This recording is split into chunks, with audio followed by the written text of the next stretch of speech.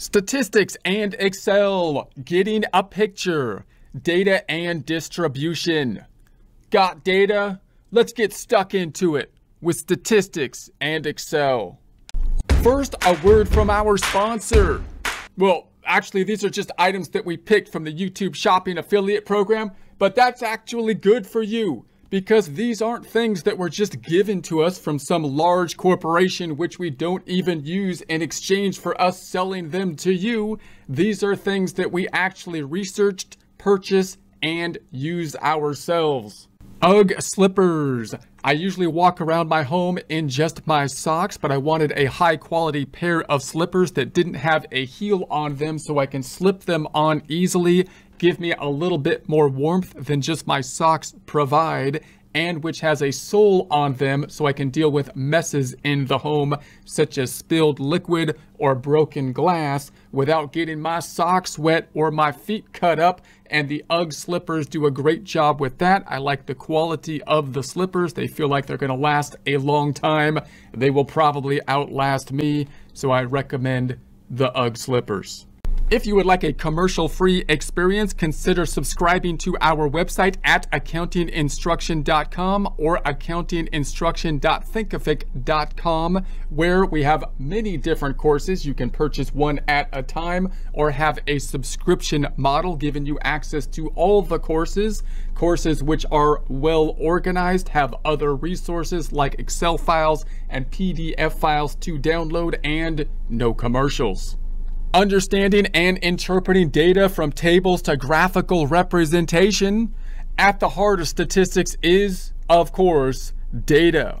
Various entities like governments, businesses, universities, and sports enthusiasts collect a wealth of data on a range of subjects. So in other words, no matter who we are, whatever our interests are in, we're usually busy collecting a whole bunch of data about those particular topics, in the hope that we can use that data to give us some more information, a better understanding about the topic we're interested in. So this data is often organized into extensive tables, and the key challenge lies in making sense of this sea of numbers. So all that data that we're compiling together, and these days we have more access to data than ever before, we want to basically put that information into such a format that it can give us some understanding about what we're interested in. So the role of visual representation, here comes the pictures again that we want to be putting in place when we're thinking about our data. So the first rule of statistics, draw a picture.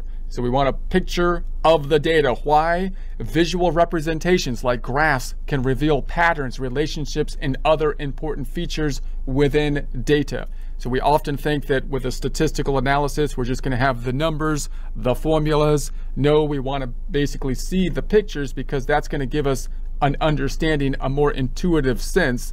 The picture giving us those 1,000+ words about not only the middle point of the data, but also the spread of the data, the shape of the data, the patterns of the data. So for example, they can indicate the distribution of a variable, highlight unexpected outliers, or describe an association between two variables. These are often things that we're looking for within the data. We want to know the midpoint of the data. We want to know the distribution of the data. We want to know the general shape of the data.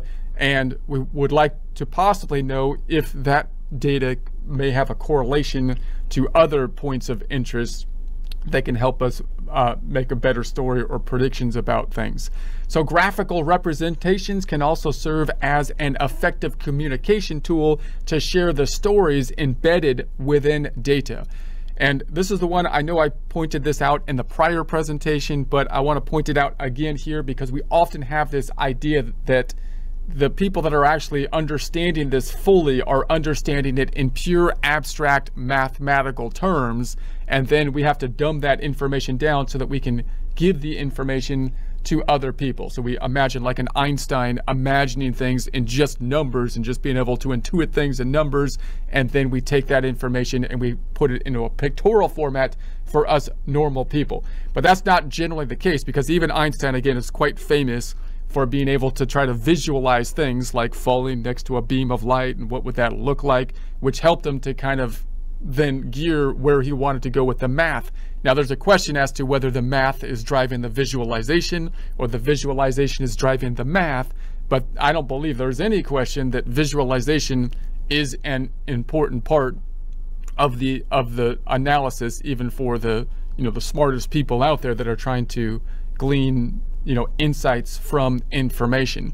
However, of course, we also do have the skill, and this gets more into like presenting the information to like management or into a marketing situation or something like that, the skill of taking data and making it into a pictorial format that best expresses the truth about the data. And I want to emphasize here that I want to best express the truth about the data.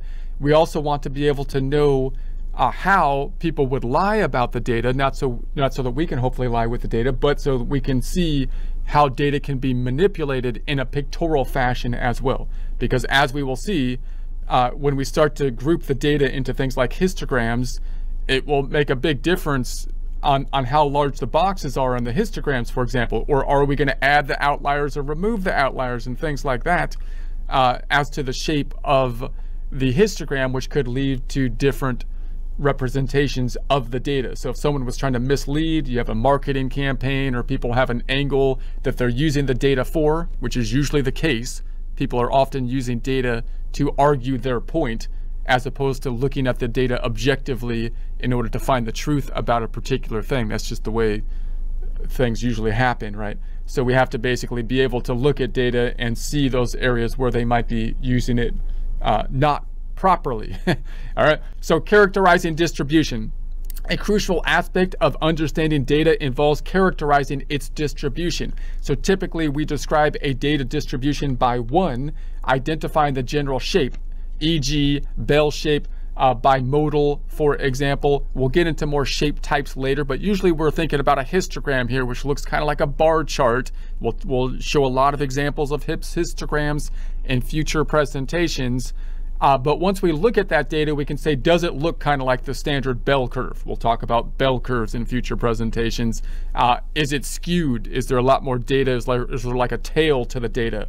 So we'll take a look at examples of that. Is it bimodal? Does it have like two humps like a camel? That's kind of a strange phenomenon happening there. That would give us some idea that there's something happening within the data that would help us to explore deeper into it. Now note, when we look at like a histogram or just a shape of the data, that's not actually like going to tie in exactly to something like a bell-shaped curve, for example, but it might approximate a bell-shaped curve. So nothing in real life usually is going to be like exactly on a bell-shaped curve. You might, but so a lot of things will kind of approximate as you get close, as you do more samples and stuff, closer to a bell curve or something, or some curve that we can represent with a function. If we have something that we can represent with a function, and we won't always have something we can easily represent with a function, but if we can represent something with a mathematical curve, that could be a great tool, because that mathematical curve can help us to do more mathematical analysis about particular items. And the bell-shaped is, of course, the most famous one for a reason, because many things tend to fall into that kind of bell shape. So we'll talk more about the bell shape and other types of distributions that we might be able to apply into a curve, a smooth curve, to approximate the shape of the histogram in future presentations. So finding the center of the data, so that's one of the key things that we want to do, is find the center point of the data, measuring how spread out or concentrated the data is from the center. So once we know what that center point is, that's not all we want to know. One of the big things that being able to pictorially represent data does is help us to get a sense of the distribution around the center point. Are all the data points close to the middle, or are they spread out quite largely? There's a lot of spread from the center point. So organizing and summarizing data, statistics aim to effectively organize, describe, and summarize data. So obviously that's the point of statistics. We want to take this wealth of data, put it into an organized fashion so that we can glean information from it. This process involves ordering data usefully, In other words, if we just take a look at a data set, if we just measured things every hour or something like that, or every day, the data set might be ordered by day, but that's not usually going to be the most useful formatting of the data. One of the things we might do is try to sort the data from lowest to highest results of whatever the data is. That's something that we can easily do in something like Excel. That's why Excel is going to be quite useful for these tools, and we'll do that in future presentation. Grouping data efficiently. So if we have a whole lot of data, then we might want to start to compile that data into certain groups so that we can then be able to handle the data in such a way that it's going to give us some information. And sometimes people say, well, we have computers now. The computers can handle massive amounts of data, and that's true. The computers can do that, but just like with Einstein pointing his brain to the right direction, we have to tell the computer, we have to have an insight as to what we want to know. We have to be able to query, ask a question to the computer about the data. So to do that, we have to be able to kind of understand what the data is saying so that we can then tell the computer to look for whatever we're looking for within it. Otherwise, the computer doesn't know what we're interested in, right? So summarizing data with single numbers like the mean or median. So that's not the only thing we want to do, but clearly that's going to be a key component to be able to use these key numbers, the mean and the median, and then understand the spread around, say, the mean. Identify quartiles. So that's another kind of tool that we can use. We can break the number set out into the mean, the median, quartiles, creating graphical representations like histograms and box plots. So we'll make some of these in future presentations. Both of these are things that we can do in Excel, Excel being a great tool. So we'll show them in Excel as well as some other outside of Excel so we can see examples of box plots and histograms. The histogram is probably the big one that gives us a better just pictorial representation of the data. So a histogram, for example, is created by dividing the data into disjoint groups and counting the frequency of data items within each group. So this looks similar to a histogram. It looks kind of like a bar graph, but it's going to be a grouping of the data. We'll see a lot of examples of histograms and different shapes of histograms and how they give us a sense of the different shapes in future presentations, and then we'll make histograms. So this gives us a sense of the shape of the data, revealing whether it's skewed, bimodal, or symmetrical, among other characteristics. So in other words, these are terms that we're going to be using to describe the shape of the data. So once we see the data, we can say, is it skewed? Meaning, is there going to be more data? Like, does it have a tail to it? It seems to tail off on one side of the data. Is it bimodal? Are there two humps like a camel in the data? As it's symmetrical around the center, looks more similar to like a bell curve type of shape. So these are kind of characteristic terms that we can use to describe the data. So examining relationships. A fundamental part of extracting meaning from data is examining the relationship between two or more variables. For instance, one might look at the correlation between a student's SAT score and their GPA in college. So this is that example where we can say, hey, look, I know all the SAT scores, test scores taken before college, and we can say, is there a relationship between the SAT scores? And we're not talking about the SAT scores and the people that get into college. We're talking about the SAT scores and the people that are in college, right? So they're in college. They have the SAT scores before going into college. So now we can plot, if we wanted to, the relationship between the SAT scores they had and their GPA, the performance they had in college, to see if the SAT scores had an impact. Now, you would think that the SAT scores, if they're a measure of intelligence, for example, and there's arguments and debates on this, right? You can do stats on that and whatnot, but you would think that if it was, that they would be more likely to do well and have a higher GPA. Now, if you plot that out you're not going to necessarily find a straight connection in that. So then the question is that actually true? Is of course the question. So such relationship can be visualized using scatter plots. So in a scatter plot, with each dot representing an individual specific combination of variables. So we can plot basically the GPA against the SAT scores and see if there's a trend. Now, and then we can really see, and statistics is really looking for this kind of statistics is to see if these two things have a correlation. Do they happen kind of in unison to each other? And in this case, we're usually not going to find like a direct correlation, but they seem to move in the same direction with each other is kind of what we're looking for in statistics. Now, notice that the statistics is not going to tell us the question that is the common question we have to ask then is, well, you often hear that correlation does not mean, causation. So then the question is, well, if there's a correlation, there could be causation. So then the question is one causing the other? And then we can also get mixed up in terms of which one caused the other one. So we might say that this thing caused the other thing when really the other thing is causing this thing, or it might be a third thing that's causing. So we get into those kind of questions as to why the relationship seems to be there.